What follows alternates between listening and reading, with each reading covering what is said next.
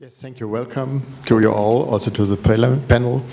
Yes, it's a challenge after a session or after a meeting like this, where you most of your discussions are in a cell or in a micro process of genomes and something like that, to jump on the big level of a system, of healthcare system. And I will introduce why is it so interesting, why is it necessary to discuss this, because I think in oncology, also in some other areas, but in oncology during the last years, we have a change of thinking. A change of thinking, what do we understand of cancer development, how is cancer, when cancer starts, that's all new, everything is done. We have heard a lot of talks today, and this change is so fundamental that I think a system like the German healthcare system must think about how to react on this change in a big area of cancer care, or care at all. And my first question to all of you, and I will not start with the lady at first, I will start on the left side, is what is your view in future, how a system or a healthcare system, everybody of them knows a lot of the system.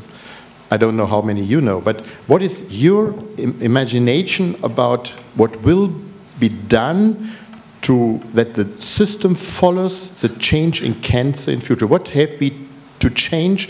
What have we to do that we can go in future also in the healthcare system? Also, I think, like we now today know in the laboratories, like in the hospitals, like you think oncology in the Cologne hospital or somewhere. What must be changed in the system in future so that it fits better what oncology today changed, and what must be changed in the system to get it fitted?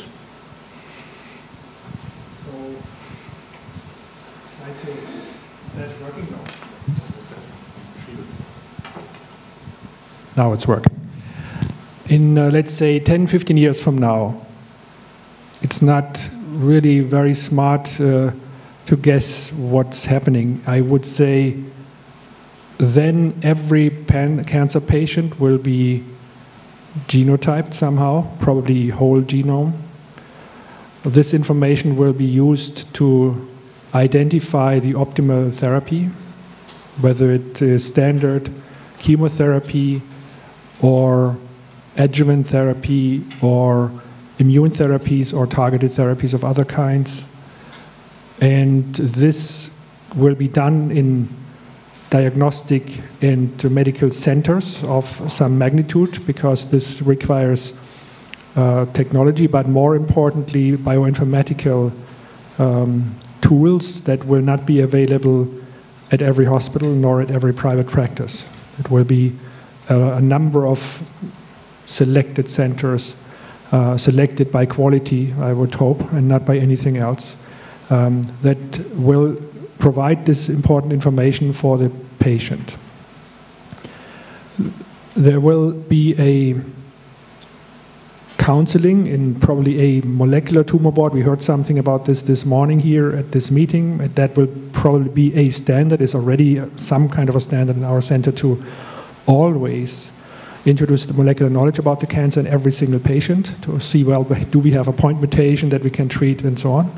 But that will be more systematic in every patient. And then after this counseling, the patient will either be treated at the center or at a private practice or a hospital. Which means, which structure do we need at this point? I think a highly networking structure around centers that will be organized in regional centers of competence, and a network of hospitals, regional private oncologists or practices, and of course the surgeons and all the other therapies that might eventually still exist, like radiotherapy and so on and so forth. But none of them will be able to work alone, nor will be any smaller structure be sustainable. I don't think that organizations with 10 physicians specialized around cancer are will be sufficient to keep all the knowledge, or to provide all the necessary knowledge for a single cancer patient. So, in summary, highly complex networking structure that are able to attack the complexity of the clinical problem. You can see the first beginning of this structure? Yes, I would say that we have examples of a national structure in France, which is not for the entire cancer field, but it is certainly a structure for lung cancer and for cancers where molecular sequencing is necessary, where exactly this phenotype is actually played out. And we also try to have a model system of this kind in Cologne, where we actually serve the region to provide this molecular diagnostics for entire region with now 300 or more than 300 health providers in the entire region and across Germany, to actually give access to this molecular diagnostics and also to distinguish molecular therapies from the still needed more toxic chemotherapies if we don't have any targeted treatment. Okay. Mr. Pfundner, out of the view of... Yeah, I think it's, first of all, really exciting to look into the future because no one knows what's going to happen in the future. But there's a few trends that you can see today, and I think they are very, very pronounced in oncology. And this is that diagnostics starts playing a very different role. And this is really, you said it, molecular diagnostics, next generation sequencing. So the fine print in diagnostics, that's an evolution that will accelerate. And it will be affordable diagnostics in the future. So in 10 years, that diagnostic, or 15 years, will be very affordable. Now, following that diagnostic is always, some kind of treatment. Could be a medical, could be a pharmaceutical treatment, could be surgery, could be whatever, but it's always a treatment. And what was missing so far, and was only sitting in the brains of a treating physician, is what do I do with the diagnostics information, and how do I link it to my action? And I think diagnostics will become so complicated and so, how we say, detailed, that the question will be, will physicians be capable of processing all that information? And therefore, I think the technology that is missing is the link between diagnostics and making a treatment decision. So actionable health information. And that's where we need data provider. And I think what's really urgently needed, because that's happening in other parts of the world, especially in the United States, is a data sharing framework. And I think that is what is needed, and I'm sure it will be in place in 10, 15 years from now, because without a data sharing framework, there is no information that you can trade. And today in Germany we have a very specific situation that it's not clear who owns the patient data. Is it the hospital? Is it the Krankenkassen? Is it the patient himself? Can we actually turn this data sharing into a business? Into a business that, is a business that, sets new standards for the, treatment across the world. But what is needed to create this data sharing framework and to protect data privacy and respect data privacy laws and so on, that's a real stumbling block that needs to be resolved. But I'm sure in 15 years from now that this will be resolved, because it has to be resolved. Thank you. Now we step over a little bit from care near positions to system near positions. Mr. Helfrich, are sickness funds prepared for the future to react on these models? Professor Hallek and Mr. Pfundner mentioned what will be done in future? Well, that's a question. What is the purpose of sickness funds? And do we need to be prepared? I think it's a society that needs to prepare itself. And it's not only society, it's kind of the global village that needs to prepare itself. And I do agree, we will work in networks. And we will have competence and knowledge centers. And we don't know how much IT infrastructure will support decision-making in the near future. Things that seem to be complex now might just be something you use a smartphone to do or to get a solution to. If you have complex treatment algorithms and complex diagnostics, I guess in 5 years' time you ask someone like Google what to do and he'll give you a sufficient answer. So yes, things will change rapidly. I mean, 15 years ago we didn't even have the internet, just to get an idea of what's happening in a rather short period of time. So it will be network structure, and what we really need is really to manage this vast amount of new knowledge, to have a guided pipeline from academic research onto the bedside. And yes, sickness funds will have their part in this game, but they are not the main player there. Yeah. But you're, I think, a sickness fund, nearly 6 million people in there. Yep. Do you discuss in your group what they try to have in future, what their aims are as members of your sickness fund want in future? Do you discuss this? Yes, we do, but to say members of our insurers of our sickness fund, we have to say that 80% of them don't care about sickness at all because they're healthy. Yeah? So most of the insurers are basically healthy, and that's why they don't know anything about Obama's medicine, because they're not yet, they don't have anything, they don't need medicine. But yes, and we do start this together with other sickness funds. I mean, it's not very polite to say that in Heidelberg, where we start something on breast and ovarian cancer. We have a competence center in Cologne, where we work with one center that kind of does the diagnostic testing and has all the cleverness, and then kind of puts it into a network of satellites. And we do the same as lung cancer, again, not Heidelberg, but it's Bonn.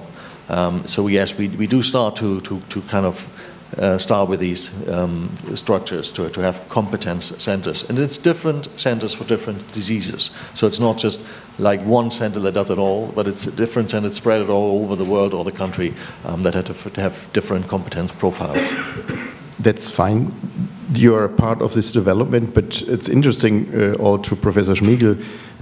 No, just him. You don't want. No. I don't think ladies first only, but I think that there's another view of, I call it better, health insurance company than sickness fund. Sickness fund is perhaps established, but health insurance sounds a little bit better. And perhaps you continue to give your view before everybody else. Okay, then she starts, then follow.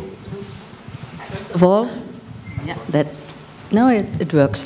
First of all, I'd apologize for my bad English, because normally in our health insurances we speak German. So my time in school, it's been a long time ago, so I try. Yes.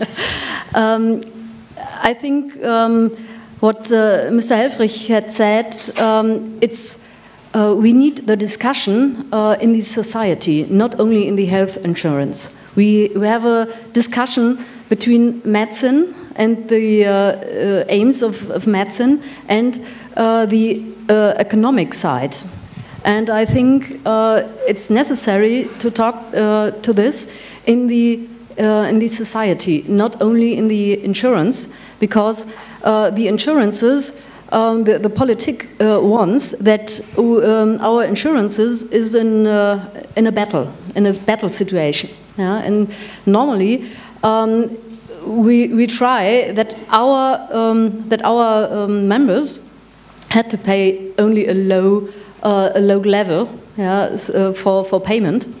But when we know what's about the innovations in oncology, we know that our price will get off. Yeah? So we had the discussion in our society: what are our aims in medicine, and what's about the other illnesses, for example, diabetes, yeah, and what's about acupuncture and other wellness medicine. Yeah? That's the discussion we had to talk, and we had to get off in the society. But I think DRK and Barmer Ersatzkasse together, you are, I Barmer think, GEK. Barmer GEK, sorry, I'm in the old world. Yeah. But together you are more than 10% more than 15% of society.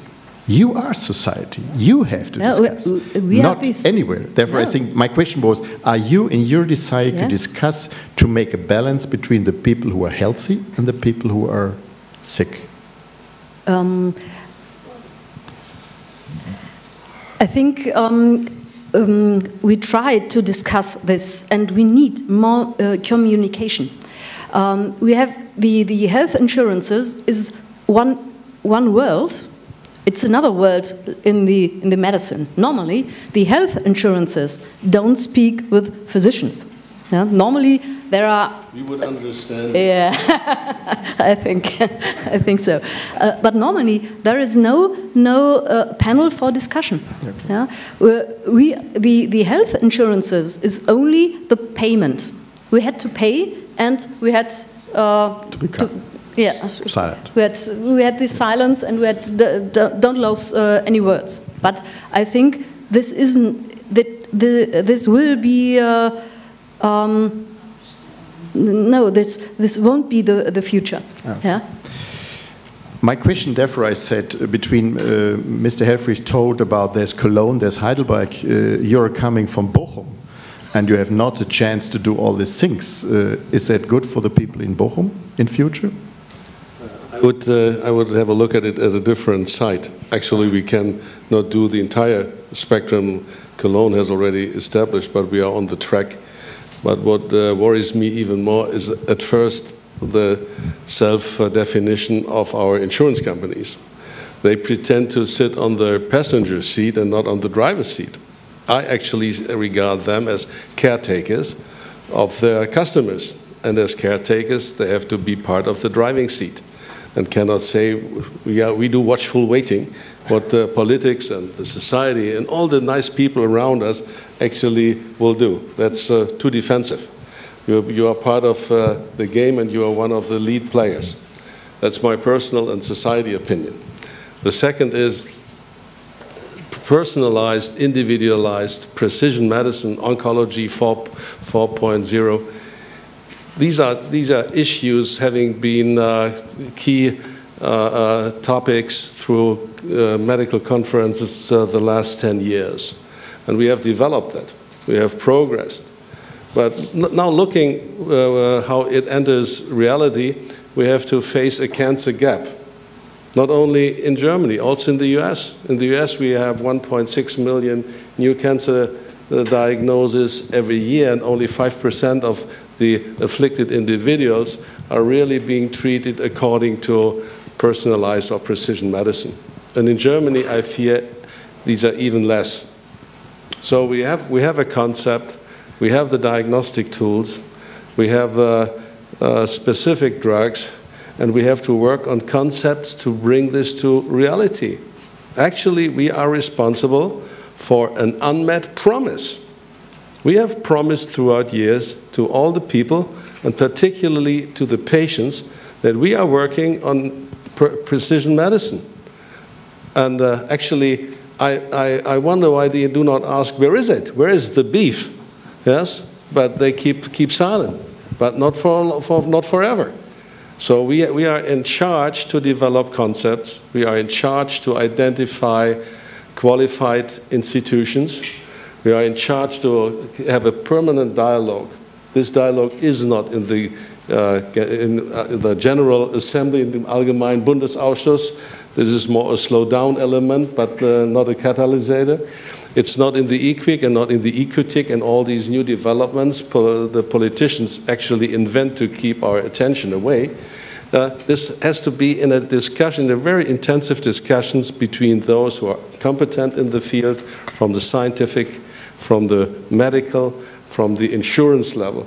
And we have to find concepts to bring this medicine to people. People have a right, because it's the society which has paid all our scientific work, and they have a right to be paid back. And we are clearly in a situation where we have to fulfill a long given promise. May I ask you, all of you maybe, but whoever wants, as Mr. Schmiegel said, there is no doubt about the innovation potential of the precision medicine, innovative, personalized medicine, whatever.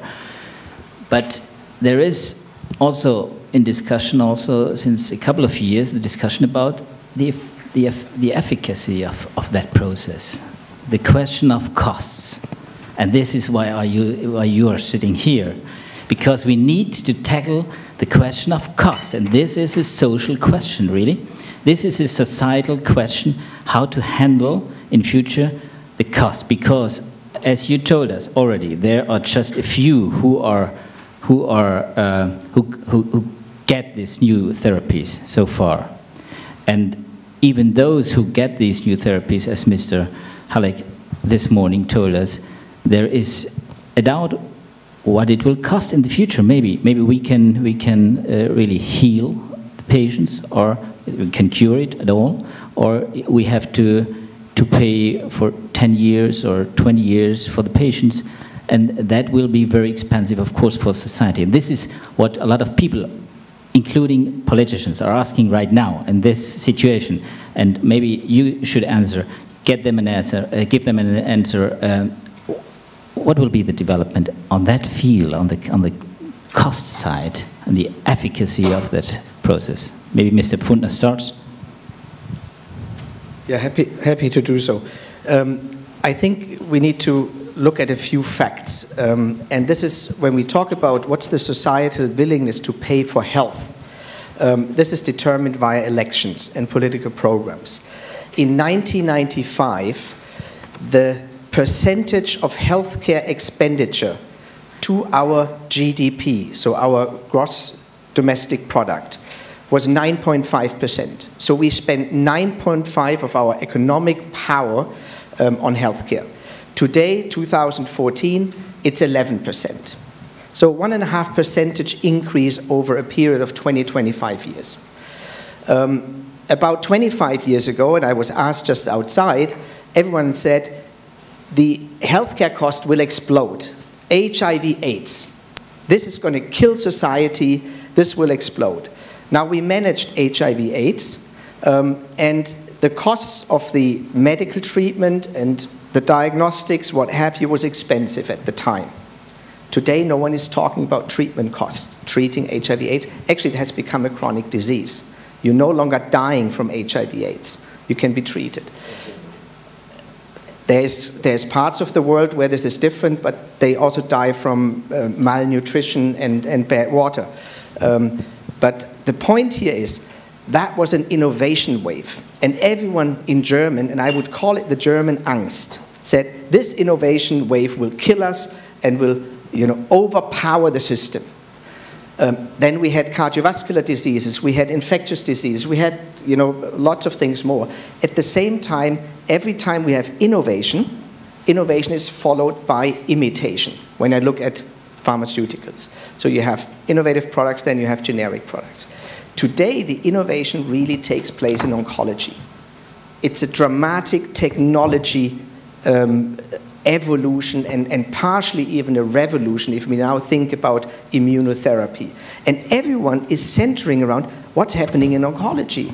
And you look at individual cost of medication, but also fact is, and I looked it up, 2014 and 2015, the pharmaceutical market is growing altogether, the German pharmaceutical market, by about 5 to 6%. Oncology is growing by 5 to 6%. That's facts. These are facts. So where is the panic? Where is the reason for panicking today? Now, what we should be looking at moving forward, anticipating the future, is will the evolution and revolution and innovations in oncology overpower the system? So I think it's worthwhile carefully analyzing and looking at trends.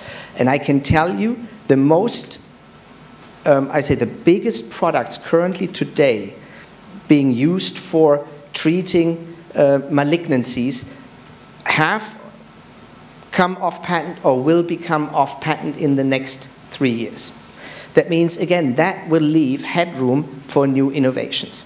And I can tell you in about 20 years, 10, 20 years, my personal prediction is looking at the disease areas that I have looked at over the past few years. Will it come in cycles? Oncology will not be the major cost buster. It will be an affordable treatment. But we need to withstand these pressures at times and look at the total, whatever treatment paradigm, whether it's cardiovascular disease, infectious disease, where are the costs really coming from, and not isolating an area where we really, really have the opportunity, perhaps in 10 years, to cure a few cancers that we can't cure today. And that's the price we have to pay, the price for innovation, then being followed by imitation. So you think it's too early to start to discuss the costs of the therapies? Maybe one should talk about innovation and about new opportunities, new chances, of course. Yes, maybe you're. I guess pricing is always a part of our daily life, and this discussion should be run on a solid basis. That means we need to know what we are paying for. I think that transparency is a key element to get the data soberly analyzed, and there must be a free access for the insurance companies to analyze the data. But we need a responsibility that is shared by all key players. A single party cannot realize the new deal with precision medicine. We are all in the same bus, not everybody at the same time on the driver's seat, but nearly as. Can I just say, it's going to be a bit difficult for people from outside Germany, because I mean, the attempt to explain the German healthcare system in a nutshell won't work. It's rather difficult. So, yes, I do agree. Costs will come down, and I do disagree. It's not the sickness funds, and they are not companies, as they don't pay taxes, as they are kind of deferred governmental bodies. Again, not trying to explain the system, but we have very restricted rules, and basically we work for the government. So that's something that's fairly different. And we are not the society. We are our insurees, because, for instance, civil servants are not in sickness funds. So that's something that's very different. I think things will get cheaper, and this kind of cost-busting or rising costs is nothing that's kind of exclusively for oncology. Wherever you sit with rheumatologists, you sit with cardiovascular guys, wherever you sit, they are kind of the spearhead of evolution. They're not. This is something that goes through medicine as a whole. Things are getting more sophisticated wherever you look, and prices will come down. Yes, sickness funds, to answer you, they will have a part in kind of forming the system, but I think the main part is about physicians deciding which medicine is the right medicine to do. And guidelines cannot, and physicians don't really want that, cannot be made by insurance companies or sickness funds. Guidelines have to be made by clinicians. They have to find an agreement on how best to treat which disease. And that's the real difficulty, because they cannot agree, having all their kind of little centers. So if they have a guideline, we have to pay it. That's the way it works, and it's fine. It worked fine that way. And with respect to costs, when costs hit the roof, society does find an answer. As pharmaceutical companies know, in 2009 there was the AMNOG process, where this kind of free pricing for pharmaceuticals found an end. So if you put too much strain on the society or the state, then they will find an answer to cut these costs. Oh, wow. Thank you very much for this optimistic view. But of course we will have some comments here and maybe questions also. Yeah, actually I'm quite happy to have representatives from the healthcare system here, because this is actually one of the worries I always have when I see all this very exciting news that at some point it might not be all patients that benefit from these peak innovations. And I think that's especially with the new technologies, that should be and must be a factor that should be accounted for. I mean, look at a PD-1 antibody. It's much more expensive than the standard of care therapy was before, but it's so much more effective that eventually it will pay off. I mean, besides all the ethical aspects, obviously. but these calculations must be made, and I think we should be honest enough to deal with that. Thank you very much. Yes, very important question about the benefits. Because you mentioned PD-1 antibodies, immunotherapy, and I just, because we're in this field, looked it up, dermato-oncology. Within 3 months, the German system, there's 2 products, 2 PD-1 compounds in the market. Within 3 months, 60% of all patients were treated with these new products. 60%. That's a penetration that I don't think, find anywhere in the world. How much did you earn from that, from these patients? Tell us a number. How much did you earn from that patients? I just give you per patient. How much is it? What about? We need some numbers. I'm the press, you know. Yeah, you know, but how much do we earn? I don't know whether this. How much did it cost per patient? Yeah, it's difficult. The treatment is, you know, again, it's the German system, and there's currently in negotiations what the final price will be. Sorry, that is someone who's telling me not to answer the question. And ask them who paid it. Ask them who paid for it, please. Let's put it this way: depending on how long you treat, the annual treatment cost of these new therapies are in the amount of 60 to 80,000 euros. And that's before they have finally been negotiated with the statutory health insurance. Now, what I wanted to say is, because your point was it should be accessible to everyone in need. Now, about specifically malignant melanoma, where these innovations took place, about 5-6 years ago, there was no treatment whatsoever, no treatment. There was dacarbazine, which was recommended not to be used in malignant melanoma. Now we have BRAF inhibitors, targeted therapies for people with specific mutations, and we have the new treatments. 100% of the market is with new treatments. All I'm saying is the access scheme, and I have worked in different countries. I worked in Canada, I worked in the United States, I worked in Switzerland, I worked in Sweden. And every time I say Sweden, everyone starts crying, especially our former health minister, Ursula Schmiegel, because she said it's such a wonderful country and they're treating everyone well. These types of penetrations and access to innovation you hardly find in any other country. And I think that's worthwhile protecting, and the Krankenkassen are paying for this, and the physicians prescribing, and we earning good money with this. The point is, we have no interest in overpowering the system ourselves, to be very frank, because our income comes from the health insurance companies. 90% of our revenues coming from the statutory health insurance system. If the statutory health insurance system has no money, we have no business. So it's a catch-22. Are they too expensive? How much do we earn? Who decides? Who has the right to say we're making too much profit or not enough profit? That's a very different question. But access to medicine in Germany is still a very, very, I would say, fortunate situation. So everybody could benefit from that new therapies in this particular case. Okay, Mr. Hallek. So to just comment on your important point, and I think that's the overall point of the first round of discussion anyway, as I said this morning, we should, as physicians and researchers, worry that the treatment works and find treatments that function.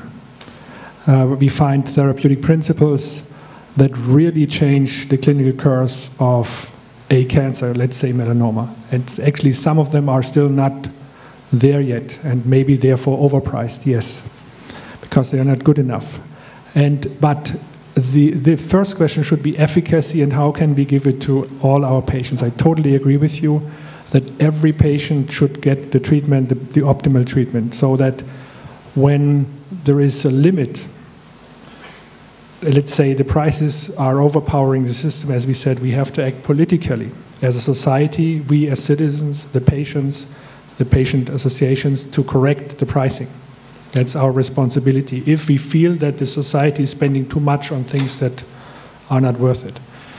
And I think that's the second question, and very often, and that's one of the things that that's why I take the comment, very often in Germany, the first question is, well, innovation is bad because it may cost too much. And I think that can be dangerous, and therefore I actually comment on this one more time. And finally, as a comment in two more comments in general, I think we also can be better in many regards because we waste in the healthcare system. So while there are some essential treatments in cancer patients that are badly needed and should be given to every patient that needs it, our system is prone to tremendous waste. And so therefore I created or brought the American initiative Choosing Wisely into Germany, because if you look into certain areas, there is an overuse of medical technologies that is not needed. It doesn't do any benefit to anyone. And so we can save on things that are not necessary to give it to, for instance, cancer patients or badly ill patients that require treatment. We, as physicians, we have a responsibility to select the procedures according to the real benefit to the patient. And that's something that is very often not done. And so I'm relatively optimistic that our system has lots of internal resources also to provide all these things. And one last thing, because I was a little worried to hear about your comment having Google replacing the decision-making process, or let's say Apple, or I mean, I know that they are all now at American conferences. And this is actually a worrisome development to me, because the patient will always need somebody in between in whom he can trust.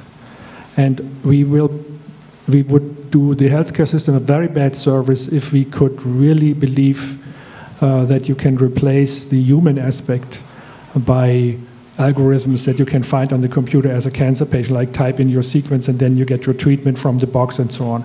I don't think that this will work, and we should not encourage to invent something like this. Thank you very much, Mr. Hallek. There is a remark from Mr. Keller, maybe, and then we... Yes, of course. Just to kind of clarify, this was a gross misunderstanding. I'm not saying everybody should put in his kind of health data into Google and then get his diagnosis from a computer. But knowledge management, it will be difficult enough for physicians to then access, the best knowledge available at the time via something like, Google, whatever. That was what I meant. Thank you, Mr. Kahn. Yeah, just a short comment. To my understanding, there is no legal precedent in Germany or no legal reason to withhold the better treatment from patients for any reason, and that includes cost. I don't think anybody here, the press, the health insurance companies, the doctors, have any legal justification to withhold the better treatment from any patient. But the point is what Mr. Hallek said. If it is wasted, the money, of course, one should interrupt. So this is what the public's concerns are. What the public concern is not about the cost. Of course, if you're curing people, of course, there is no question, there is no doubt. We of course, everybody will agree. But I would like to support Michael Hallek. The doctors should decide what's the best treatment. The economists should decide what's the best price. And the health insurances should negotiate with the companies on the price. And we are also defensive. Yeah. So we have here some always at the same time. Yes. Some more contributions from you, or both? Maybe you, ladies first. Yes. It's my opinion. It's necessary that we have a look at the overtreatment. When we have the discussion, for example, for the NGS. The NGS is a new technology who's impossible to pay from the health insurance. The NGS, it isn't in the catalog. We don't pay it. We can't pay it. So it's necessary to say. Also, we have the system discussion for NGS with the, for example, with the KBV, Kassenärztliche Bundesvereinigung. It's the head quarter of the physicians. So the discussion is NGS for Morbus Meulengracht. Morbus Meulengracht is a simple liver disease with yellow eyes. And I said, we need no NGS for morbus Meulengracht. And this is the discussion between medicine and overtreatment. I think, and Mr. Hallek, he smiles, I think we need no NGS for morbus Meulengracht. And so it's necessary that we had this economic discussion and the medicine discussion in the same strength for the treatment for the patient. It's necessary that our patients and all the patients from every health insurance had the best treatment. But it's necessary that we have a look for the overtreatment. Yeah. So thank you very much. Now we have a final round, I guess.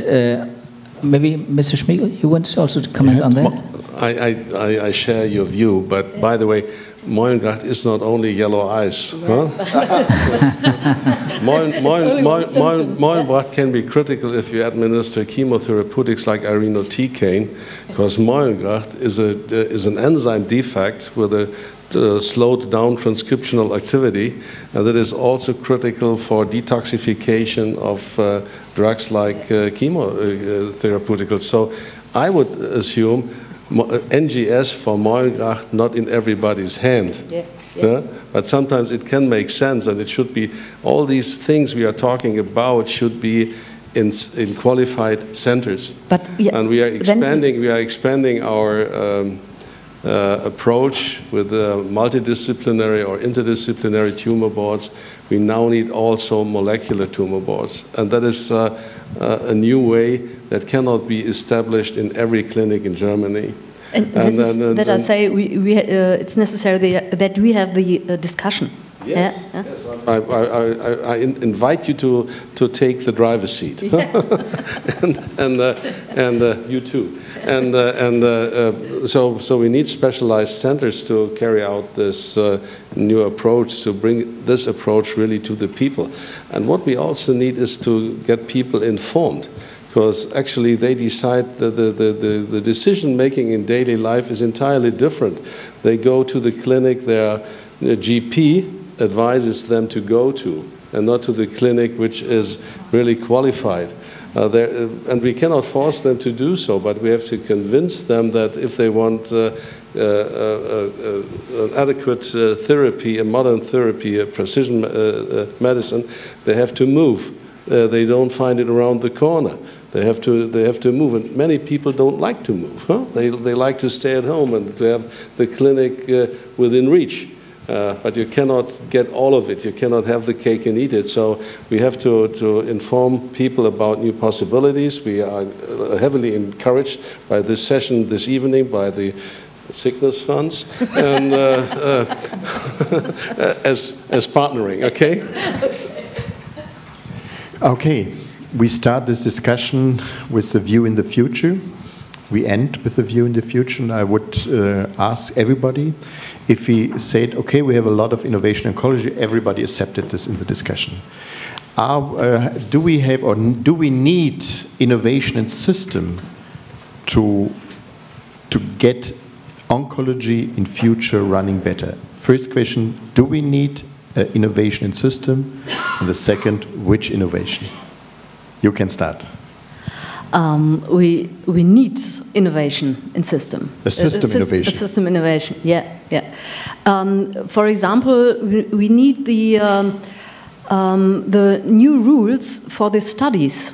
We talked about this, the biomarker for breast cancer. Breast cancer and the biomarker for breast cancer, it isn't a medicine, it's a new therapy in the Leistungsrecht, in our point of view. Yeah? It isn't a medicine, it's a new therapy. So it's necessary for us that we have possibility to pay this quality, and we had the quality discussion. It's necessary that we have the structure discussion in the hospitals, yeah, and it's also necessary that we have the discussion for our structures in between our health insurances. And Mr. Helfrich and others, we have a discussion panel, especially from the medicine side, in our health and insurance system, so that we want to be the drivers in the in the seats. But our rules, they are very. We are a big ship, yeah, and it's very hard when we want to turn at the right side. But it's good to hear that also you want to change the system. Yeah. Professor Schmiegel, do we need change in system? I'm on board.